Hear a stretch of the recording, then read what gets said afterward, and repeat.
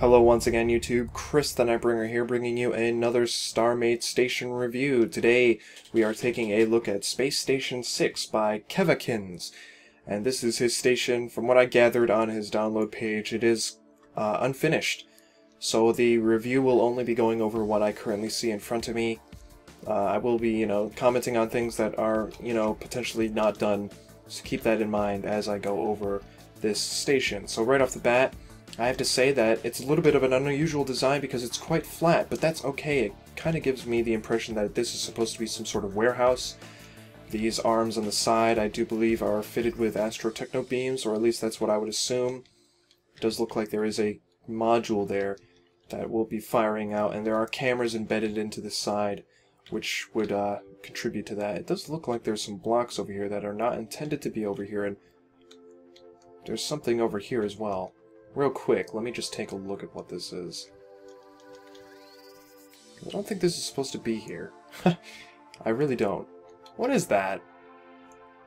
What is that? Is that the turret? Was there a turret attached to this thing? This looks like a turret from another space station that I've seen. That's a little strange. Okay, we're going to ignore that. And we're going to take a walk through the station. So, real quick, you got these external landing pads. They look pretty cool, and I like the fact that he used yellow instead of blue, like on the previous station. It's a bit different, a different color to put on your landing pads, and I guess that's, warranted, because you should be cautious when landing your spaceship, I suppose.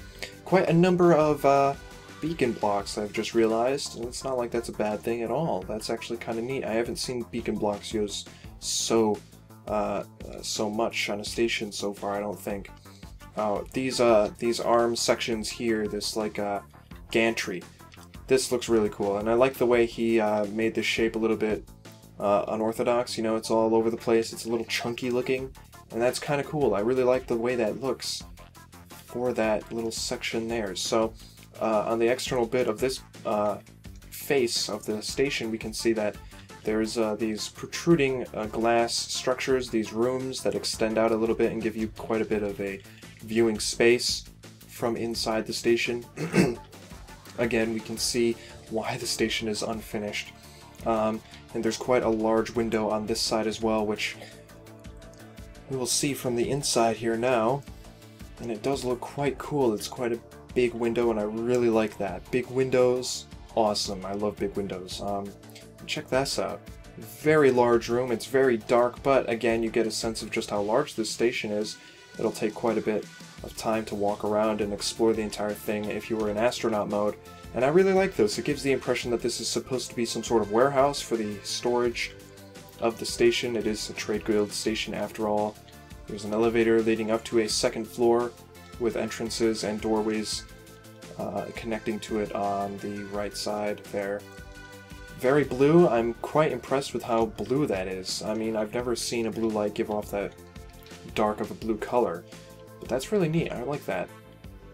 And I wonder just how well lit this room would be once it was finished. So if we come into here, we can see there's more open spaces, quite large. I assume the roof has not been put in.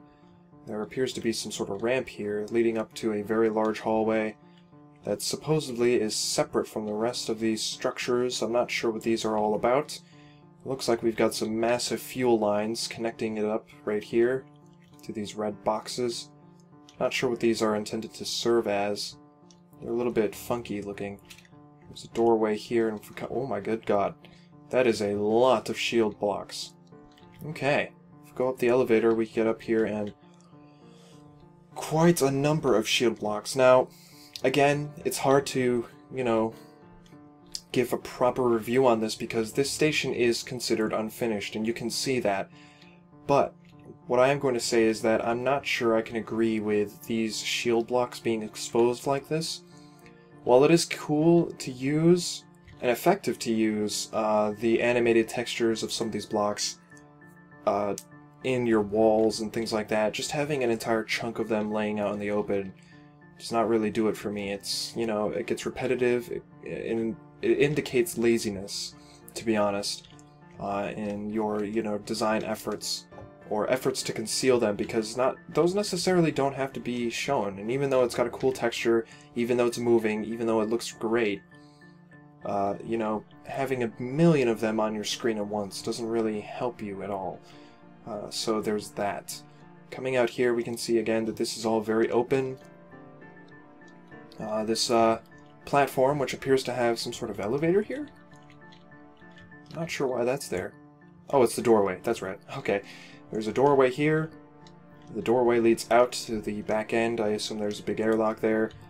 And I don't think we've seen this half. Ooh, look at this. A big old crane. Nice. This is like railroad, seaside port style of crane. Got the cabin here for the controls. There's a lot of cameras here. I don't think they specifically actually would be doing anything in this case because it is on a station. You can't move this thing, but it's got the end stoppers and the wheels. I will say that actually a large crane like this would not be using wheels, but it would be riding along a track. So maybe if this was indented into the ground, you know, and there was the wheels could then go into the ground and that would work, but having them just roll around like that seems like it would just kind of not follow this. I'm not sure. But yeah, that looks like it's supposed to be a large storage area, and of course there is a door here, a massive door that is that 2 blocks thick? No, it's not. I'm just seeing things. That literally looked 2 blocks too thick to me, I don't know why. There's a massive door here. And I suppose this is not only a repairing arm system, but the gantry that holds onto the ships and unloads them. Here we can see some more systems of this station. Oh! Is this a ship? No way is this a ship. This is thrusters. Maybe it is a ship. Oh my god. Is there a way? I'm pressing arrow keys, nothing's happening. I'm pressing space, nothing's happening. Okay, maybe it's not a ship. For some reason I thought it was a ship, but I guess not. I'm just being stupid. Anyway, it looks pretty cool. I have to say that I do like these details on the edges here. You know, that looks really neat, and maybe it's supposed to indicate that it could look like a ship. I mean, there are thrusters there, but that again could just be there for decorative purposes. I have no idea.